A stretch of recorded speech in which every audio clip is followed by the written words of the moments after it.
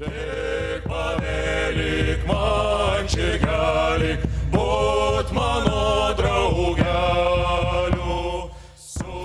the name of bigger team, my lovely colleague and me would like to present you some recent study of exploitation of banded flint, and of course, as we type in the subject, with new discoveries in archaeology, we usually get new questions and more questions.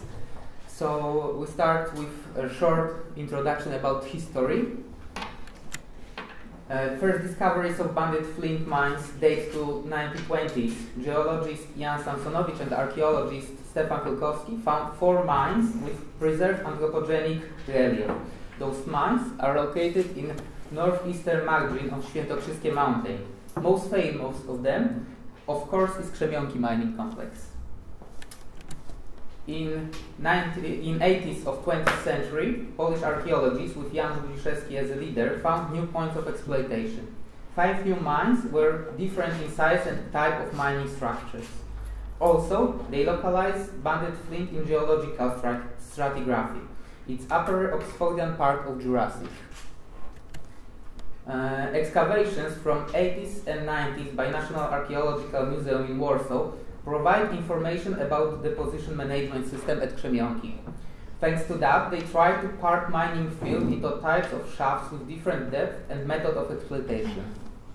First spatial analysis were tried to apply by Wojciech Bolkowski, who made Thyssen polygons for Krzemionki mining complex, as you can see in the bottom of this picture. Okay. Another part of work around banded flint is problem of flint axe distribution. It's related with Neolithic and early Bronze Age communities who probably treat banded flint axes as an important part of their beliefs. We found banded flint axes further than 600 kilometers from raw material sources. A summary of these works from 20th century was conference 7th Flint meeting in Ostrowie Świętokrzyskie in 1995.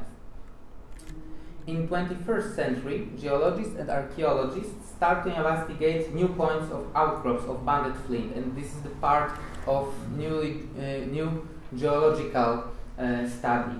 In Dworce, near Iłża, it's in this upper part of the map, Janusz Budziszewski found new point of exploitation, quite different in type of banded flint, but more similar to chocolate flint. Also, usage of this flint is far different than Krzemionki banded flint production horizon. In Dworce, production is more similar to this neighbor chocolate flint and production during Bronze Age. New outcrops had been found in southeastern margin of Świętokrzyskie Mountains. This is this part, but even that these outcrops are much bigger than northeastern margin, there are no evidence of prehistoric exploitation of that flint. Recently, geologist Maciej Krajczas with his team found new outcrops of banded flint even further south. It's so-called porous Jurassic near Cracow in the Ryczkowska upland. This is this part with red circle. Problems here are quite clear, I think, especially in case of this flint distribution. We know a lot of outcrops, even with prehistoric exploitation evidences, but main problem is similarity between banded flint from different places, difficult to differentiate even under microscope. Now, we think that usage of this flint is probably more connected with place of raw materials than type of flint, banded flint is. That's quite different approach to this subject. In 2011, we used new method to detect flint mines, Airborne Laser Scanning. We scanned whole Magonie-Folwarczysko Basin in northern eastern margin of Świętokrzyskie Mountains. And one of the most surprising was fact that we can investigate geological structure of basin. So we should find new mines in line of correlated raw materials placed in limestones. as you can see with this red line, yes, this is this geological line. So only one new discovered flint mine was of course located beyond this line, probably in quaternary sediments. And in upper right part of picture you can see this mine with very bad preserved anthropogenic relief. Moreover, that we can't say anything about this mine from field work because it has completely different lithic materials. Without test excavation, we actually can't say the date of this mine or anything. But of course, it's not only detection with Airborne Laser Scanning. We tried to use it as analysis to analyze mining fields with preserved anthropogenic relief. With accuracy of scan like 4 points per meter, it is possible in basic form. We use some visualizations like classic hill shade, but also better for archaeological cases, visualizations like sky view fractal or local relief model. As you can see, relief of these mines are very visible. We've got Krzemionki here. It is not a problem with deepest chamber mines or even quarries, because this kind of shafts are isolated. Difficult starts with pillar or niche mines because they are quite similar and located very close to each. Least we know about shallow exploitation. Without test excavation, we can't say more because shafts are unisolated and make mess very hard to understand for us. We can detect the mine, but can't point shafts one by other. Hello. One of the sites which were used for the extraction of abundant flint is Borownia mining field. It is a Neolithic and early Bronze Age complex located about 5 kilometers southeast of the famous Krzemionki site. The site was scanned by Airborne Laser Scanning in 2011 with the accuracy of 4 points per square meter. The site includes partially preserved mine surface relief comprised of traces of subterranean mining activity. Prehistoric traces visible on the surface form a belt which extends to a width of 30 to 50 meters over a distance of 700 meters oriented southwest, northwest, southeast. For the purposes of the planet analysis, I prepared various kinds of data visualization which were presented previously. The basis of my analysis was, however, a detailed contour line map made with an accuracy of 5 centimeters. In that model, it became possible to distinguish the individual shafts and heaps of rubble. In the next step, I cut off preserved mining surface relief from the surroundings natural ground surface.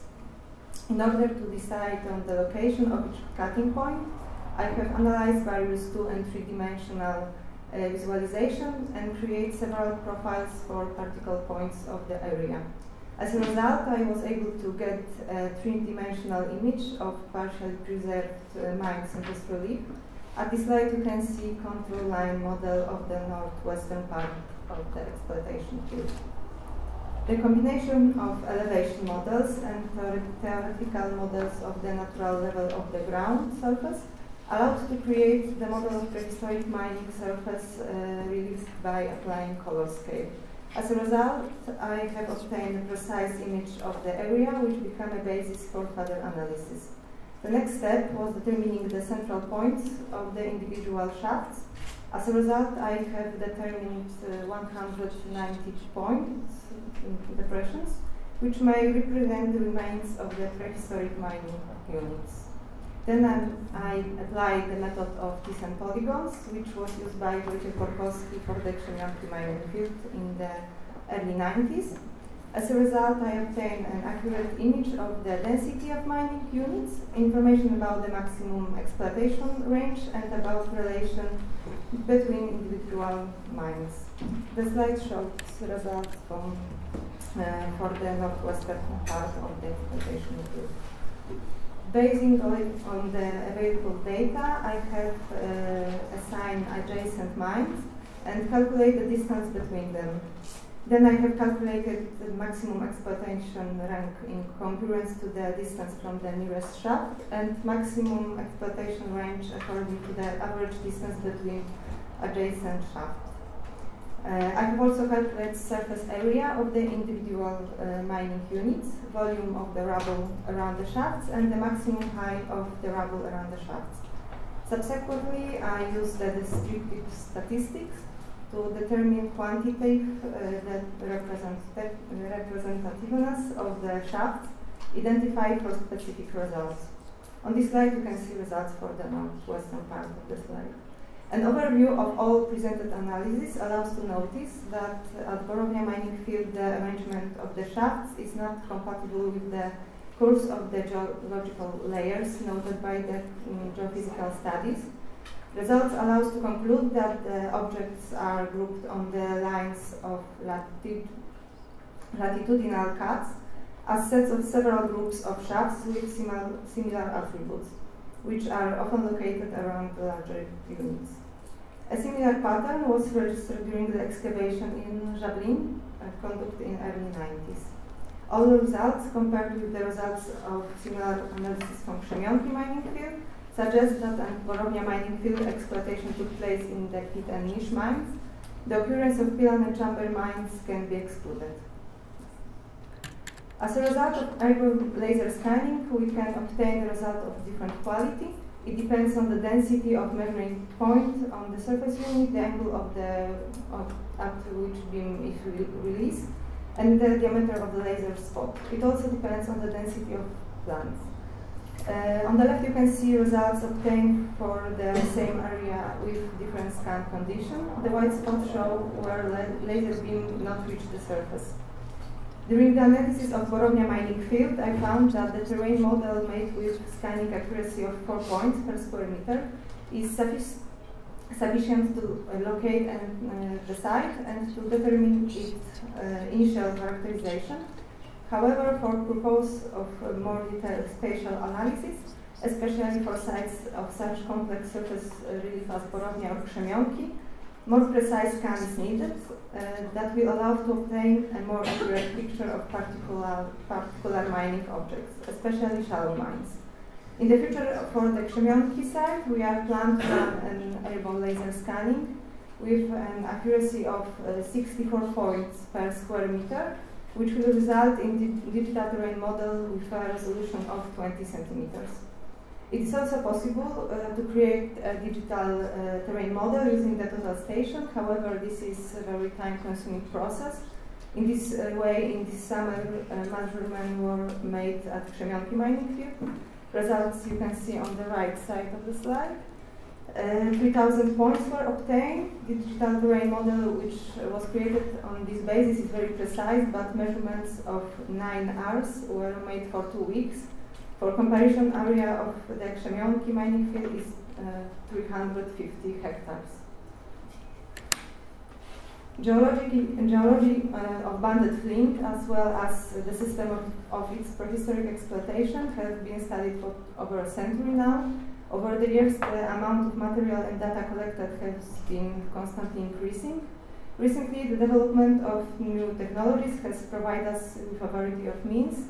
New opportunities for achieving data began to appear. Database systems allows us to gather and join all the data, and if they are web-based, it can be available to many researchers from all over the world.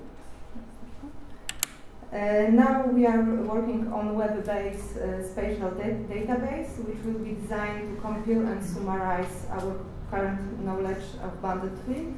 It will be designed in open source programs and open for use by others.